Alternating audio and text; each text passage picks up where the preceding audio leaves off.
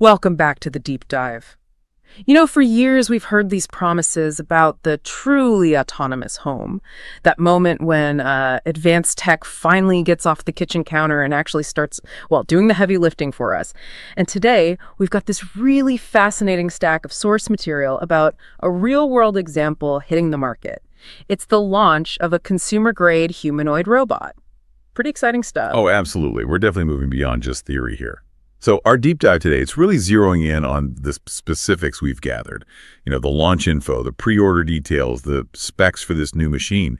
And it's not just about what the robot can do. It's also about what the company needs from you to make it all work. Right. So our mission here is to kind of cut through the noise, the marketing hype. We need to pull out the key facts for you listening. What's the hardware like? What's the pretty heavy cost involved, the timeline, and this one really surprising detail, sort of a caveat buried in the requirements. It kind of shifts the whole dynamic between you and this new home AI. Okay, so let's unpack the main offering first. What is this thing? Yeah, exactly. What are we actually talking about inviting into our homes? The sources are clear.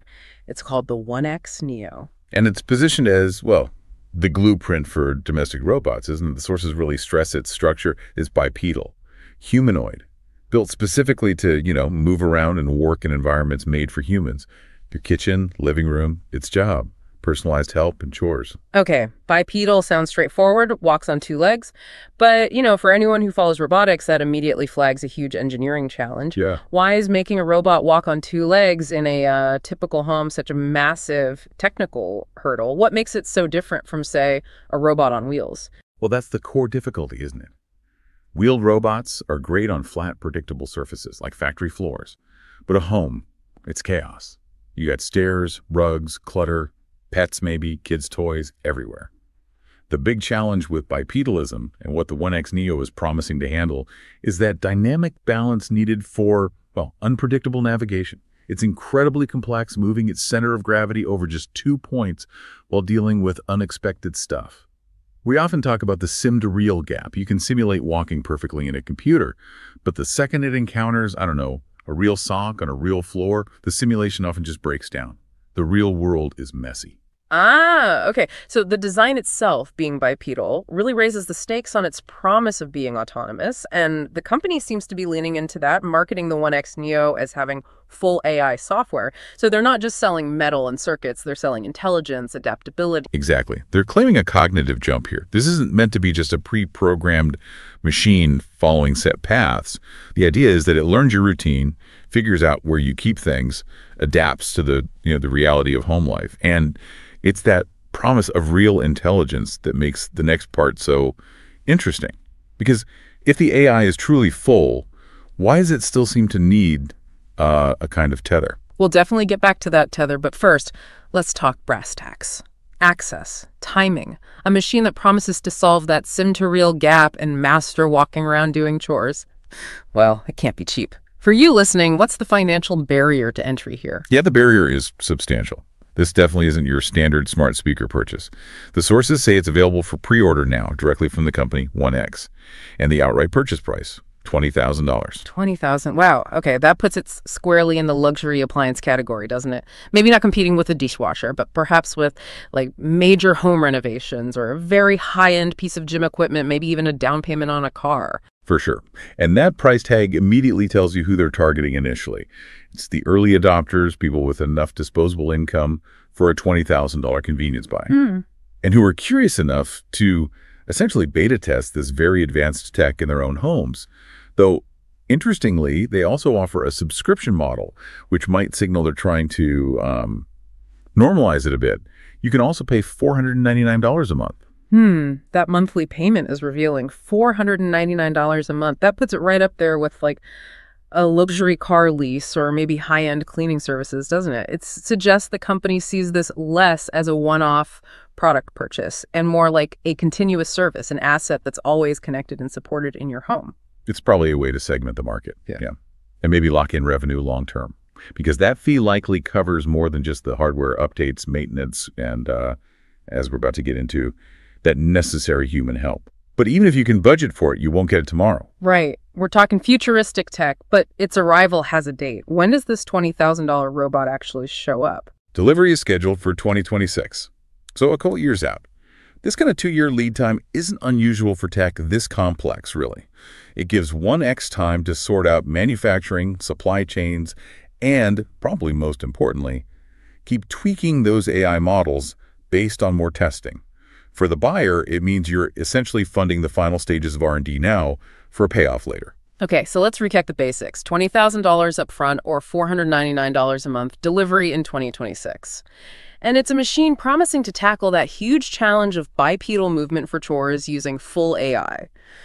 Now, let's shift to the operational side, because this is where things get really interesting. It kind of fundamentally changes what personalized assistance might mean. Yeah, if you dig into the fine print, the operational terms the service needs, that's where you find the catch. To make the 1X Neo work effectively as this personalized assistant, it seems it can't be entirely autonomous. Our sources indicate that a company representative, well, they might need remote access. They might need to actually look into your home through the robot's camera eyes. Whoa, okay, let's pause on that for a second. We're talking about potentially granting remote visual access to a robot that's walking around in the most private parts of your home, your bedroom, kitchen, living room. This isn't just like sending anonymous usage data back to the company. This is potentially inviting a human employee somewhere else to see your raw, unedited home life. It's a huge trade-off, no question. And the reason they give for this access is pretty straightforward. It's required, they say, to help get things done, which really is a direct admission about that sim-to-real gap we talked about. It strongly implies that even with full AI, it's not quite robust enough yet for every single unique situation it might encounter in a home. So let's say I ask Neo, hey, can you sort out that messy pile of mail on the counter? The AI might just get stuck, right? It might not understand the context, what's important mail, what's a permission slip, what's junk. And if the robot hits a wall on a task like that, the company's solution isn't necessarily a better algorithm right away. It's a human operator logging in to essentially see what the robot sees and maybe guide it. That's exactly it. The human provides that context, that judgment, that current AI, even very advanced AI, still struggles with in such an open, unpredictable setting. Think of it like very sophisticated training wheels. They're using human intelligence as the backup system to keep that promise of personalized service alive. So if you want Neo to, say, clean up a spill, but it's an expensive cleaner near a delicate rug, a human could look through the camera and give specific instructions. Okay, move left, grab the blue cloth, not the paper towels, lift that rug corner a bit, that kind of thing. That's a really crucial point for you listening, because it means that hefty price tag. It isn't just for the robot and its brain. It's also funding this external human support system needed to solve those tricky, novel problems. It sort of reframes the 1X Neo, doesn't it? It's less a standalone autonomous robot and more like an AI platform that's constantly capable of being monitored and sometimes guided by human operators. And it says a lot about where we currently are with robotics in the home. The biggest challenge often isn't just moving around. It's understanding intent and context in a world that's always changing. By requiring this potential remote access, 1X is basically keeping a level of supervision, making sure their $20,000 machine doesn't just completely fail when it sees something unexpected, like a chair in a weird spot or a pile of laundry it doesn't recognize. And this connects right back to that subscription model too, you figure. That $499 a month, it's likely helping pay for the human labor needed to peek through the robot's eyes and fix those issues. So you're paying a premium, essentially, for human-in-the-loop assistance, just delivered remotely. What's interesting is that they're being upfront about this, or perhaps they have to be. They probably had to include this detail because without that remote help, they likely couldn't guarantee the kind of nuanced performance needed for complex chores. It seems they're prioritizing capability, getting the job done, over absolute sealed-off privacy. So the convenience of having this chore-doing humanoid robot is directly linked, it seems, to potentially giving up some visual privacy in your home to a third-party company observer, even if just temporarily. This feels like the definition of the modern tech trade-off, right? What are you willing to share to get that next level of automation? It seems the AI's sophistication is limited by its weakest point. And right now, in the home environment, that weak point appears to be contextual judgment, which they're patching effectively with human eyes via remote link. It's just the reality of where advanced domestic AI is in, well, late 2024 heading into the launch. This has been a really fascinating deep dive into what it actually takes to bring these advanced robots home. So to quickly summarize the key takeaways for you, the 1X Neo is a $20,000 bipedal robot, or $499 a month, using full AI, set for 2026 delivery. It's definitely aimed at wealthy early adopters, but that convenience comes with this built-in requirement for potential remote human access via the robot's cameras. It's needed to make sure that personalized assistance actually works in the real world. Yeah, and if we step back and look at the bigger picture here, the launch of the 1X Neo really highlights how blurry the line is becoming between private, standalone tech and these service-connected monitored devices. It seems like the push for truly functional AI in our homes almost inherently requires this connectivity, this layer of external human support.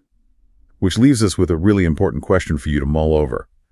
If the most advanced home help needs a human employee to potentially look into your home to solve problems, have we just shifted the labor to a remote call center? And what does that really mean for the future of autonomy itself? Definitely something to think about as that $20,000 question of privacy versus truly personalized service starts walking into our living rooms. We'll see you next time for another deep dive.